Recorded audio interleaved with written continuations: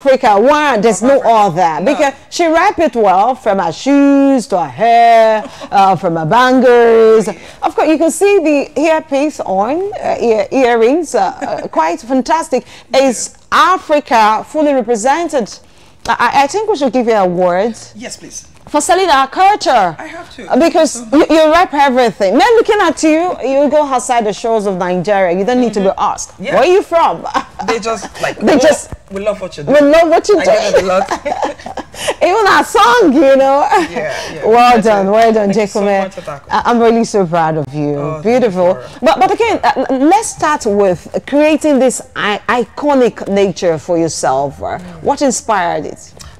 What inspired it would be my music and my love for culture. I am from Ngene in River State. I love my culture. Wow. And that spreads to every culture in River State. You know, we are of diversity. Yeah. And this spreads to every culture out there in Nigeria, every people all over Africa. I love everything Africa. So it's not just Ngene, it's not just River State, it's not just Nigeria. Everything Africa just turns me on. Yes. And then I try to promote the culture of Africa, you know, also through my music. And how best would you promote this if you're at a place where people look up to you, you're being of influence? How best can you promote Africa, bringing so much of positivity to River State, to Nigeria, to Africa, then looking the positive part of Africa? To see and people get to admire Africa through your art, through my songs, through my dressings, through my lifestyle. I just love representing Africa. Wow. And promoting Africa positively. Beautiful. Yes. You know, when I look at you, I saw late Brenda. Oh, how did you know that? How did you know that? Because the vibes, the energy, the strength, your articulation, you know, I'm like, oh, we didn't really lose her. No, we didn't lose her at all. In fact, one of my greatest regrets would be, aside not having my mother here, still alive, it would be that Brenda Fraser is not alive. Wow. Yes, because in fact, my first love for stage performance would go back to when I was like 11, 12 thereabout, when I started watching her on stage. There's this, I think if I'm ever going to talk about how it all started, my love for stage performance, even before I knew I could do my own music, I just knew as a child that I wanted to be like that auntie there. Whoa. I loved, I know when she would perform for president, and I'd be like, wow. And I was very little, and I was saying, man, I'm going to perform for presidents. Word. What? And you know, South Africa then was like America in my head. Yeah. So I was like, wow, I will go to America or South Africa and I'll perform for presidents. Word. And that was Brenda Fraser. I love her, I love her, I love her. So yes, you got it. All right, funny enough, we've not talked about this before. I just met her a few hours ago. So I was trying to read her personality and call out some things out of her. Kudos to you. Now let's talk about your work. Your music was played earlier on before we came on stage. Do you know what I saw? I'm like, if we could have the combo of JIKUME and what's her name again? What's her name? You should know her. You look like her. Yeah, otherwise, my twin sister. Yes, your twin sister. Interesting. Good. You got it. Oh, they call you twin sister. I was like, if we could have these two combo on River State stage. That would be nice. That would be nice. Yemi Alade. Yeah, that would be nice. So are you thinking about that?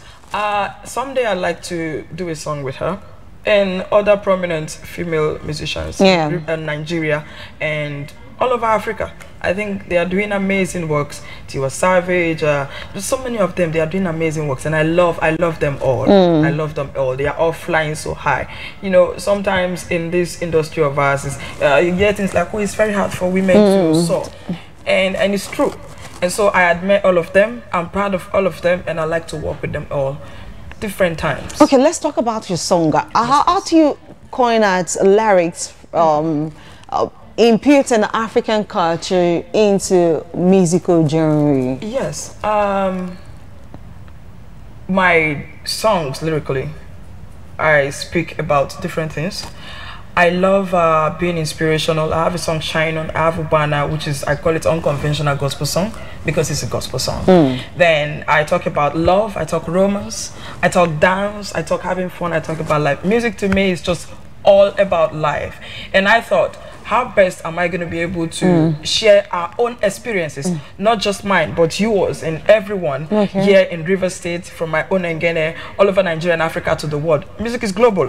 How do we sell the African culture and its people and our experiences, if not through music? So that is why whatever I do, you see me adding my language. I put in Igbo, I put in Yoruba, I put in Ikure, I put in Ekpe, I put in Kalabari, whatever language that comes to my head at the time, I just fuse it in. So are you versatile with all Nigerian languages? I'm not quite, but what I do is I must at least know that I try to understand the little greetings. And if I'm to record and I have in mind to, maybe I heard something in your language and I'm like, oh, I love that. I like to infuse it in my song. I'm going to call somebody from your place and really get how to really speak those things I wanted to say.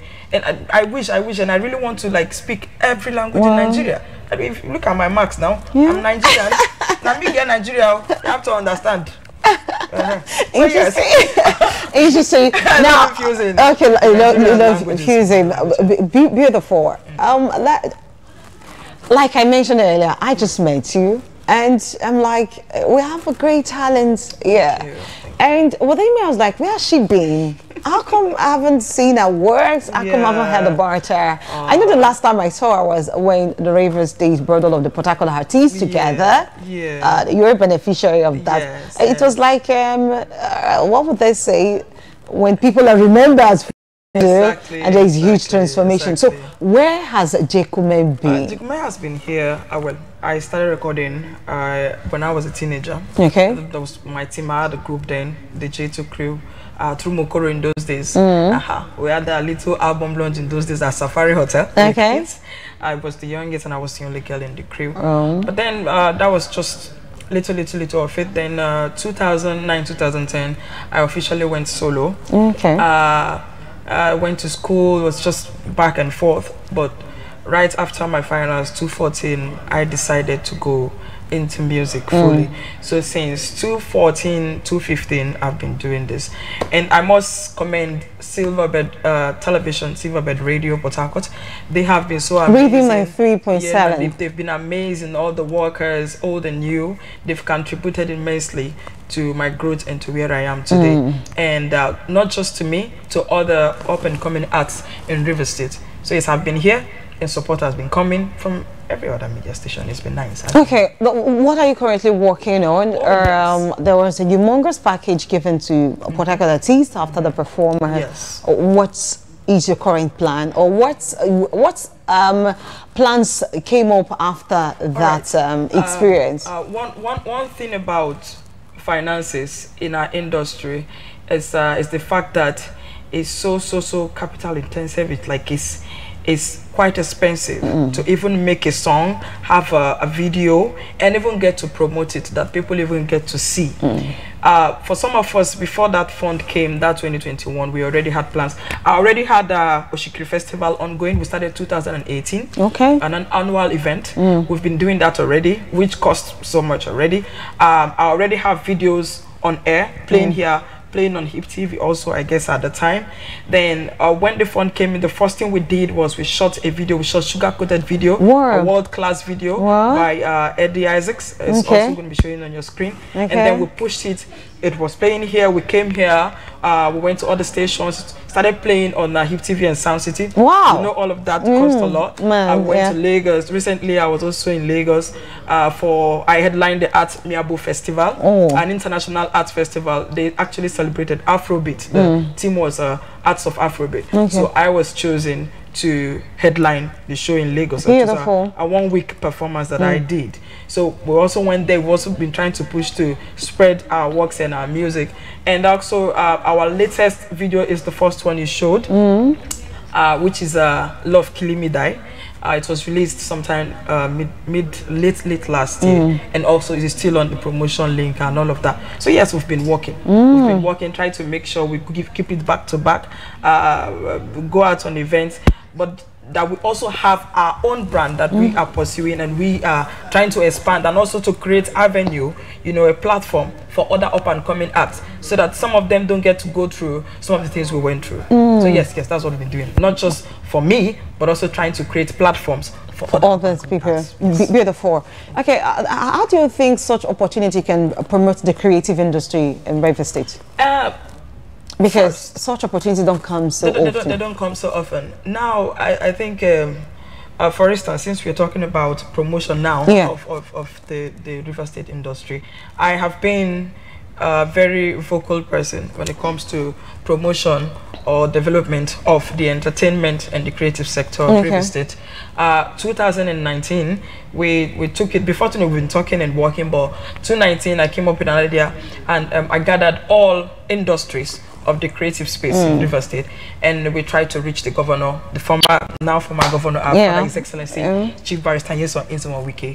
That was the very first time that entertainers from all industries will gather. That was the very first time in Rivers State, and speaking one voice. And even though our letters are still with the governor, you know, it's the continuity governor government. Even if he's not there, the letters are still there with our request to officially have an interface with the Rivers State government. There are so much that could be done.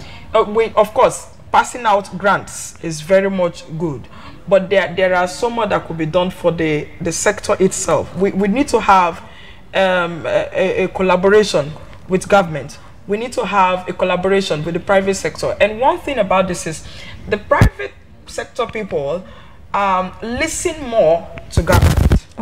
So sometimes from government, what we need will not usually and always be cash, but it would boil down to recognized as a business sector in Rivers State. That should be invested in. Exactly. So once we get that recognition by the Rivers State government, we are hoping and still praying and try to push to our present governor now, Sir Sinalayi Fubara. We believe and hope and pray that he listens, because one thing about the creative sector, it's not just dancing and singing and acting as some people just see it. It is huge business. It is huge business, huge sector that could battle unemployment in Rivers State. It is huge sector that could empower the youths. You know, let's say for instance now, you're making a movie. You're making, let's say, a Netflix movie. And we know this costs like, you have a good story, right? That Netflix okays.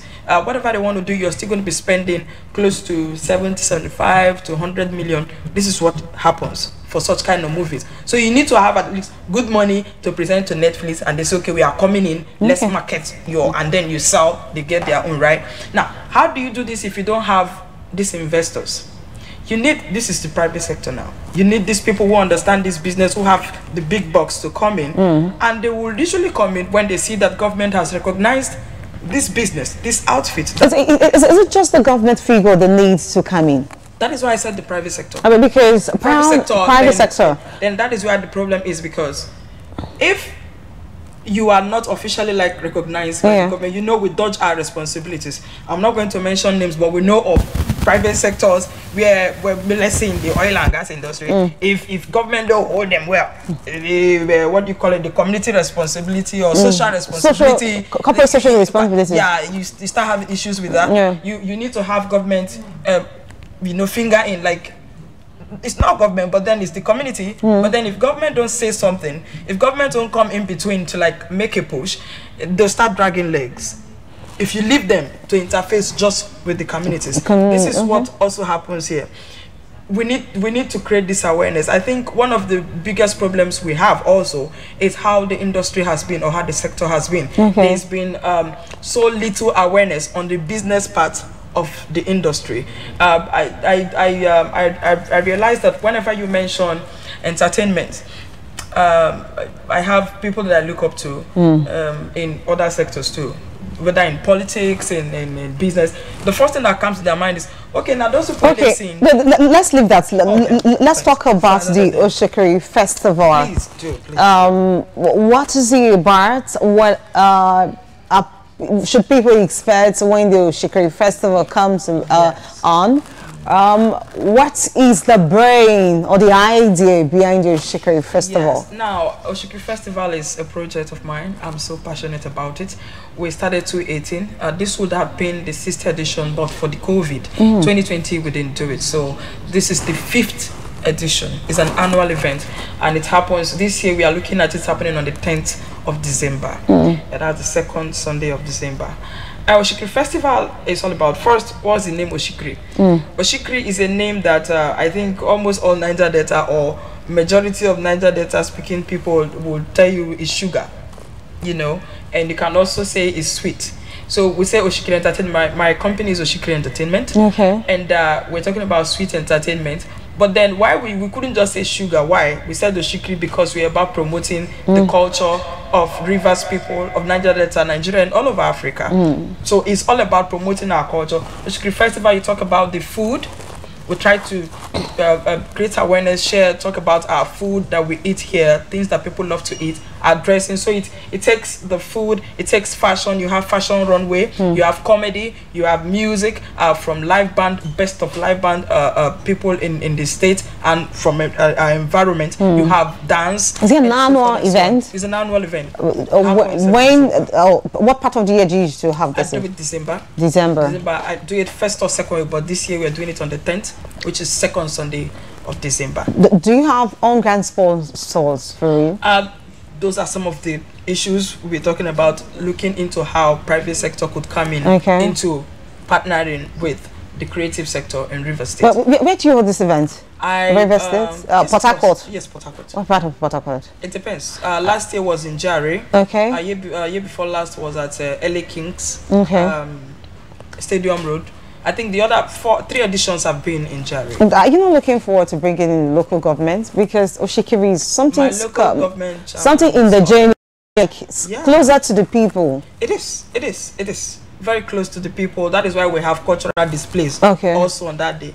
The last edition we had the River State Art and Council perform. They performed last edition. They performed even the edition before that. So it's all about celebrating our culture, but then also with the contemporary entertainment. So like bringing our cultural entertainment and then the contemporary entertainment. Yes. Beautiful. I think I like your hair. Thank you. I'm having your album. Talk to us about it. Where are you out? I mean, you talked about stage performance. It's like that's your forte.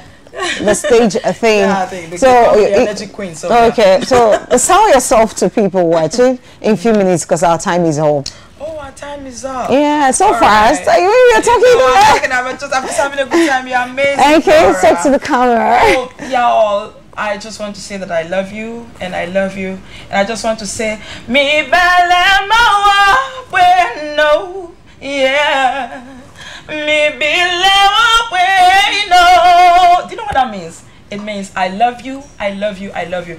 Please, please, please keep supporting the Oshikiri brand, support JIKUME, support the Oshikiri Festival, and support the creative industry in River State. We need you. We cannot do it alone. When you look at other places, you envy them and you say, why don't you do this in River State? It's because people there support them.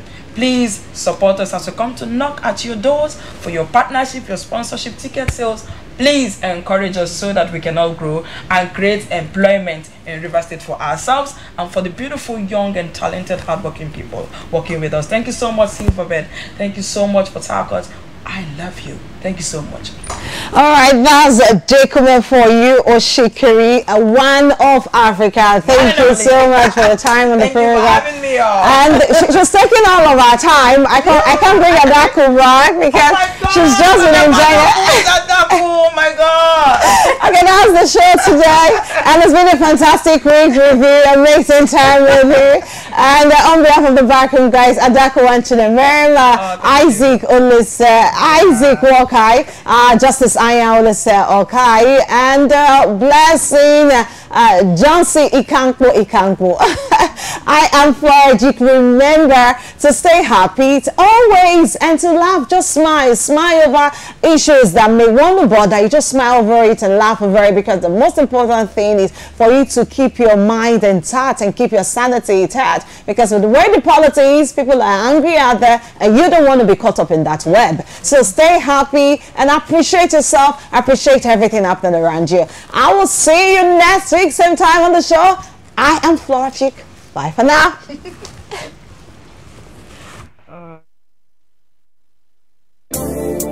I came on the beach, I know. Me bella my bueno. Me bella bueno.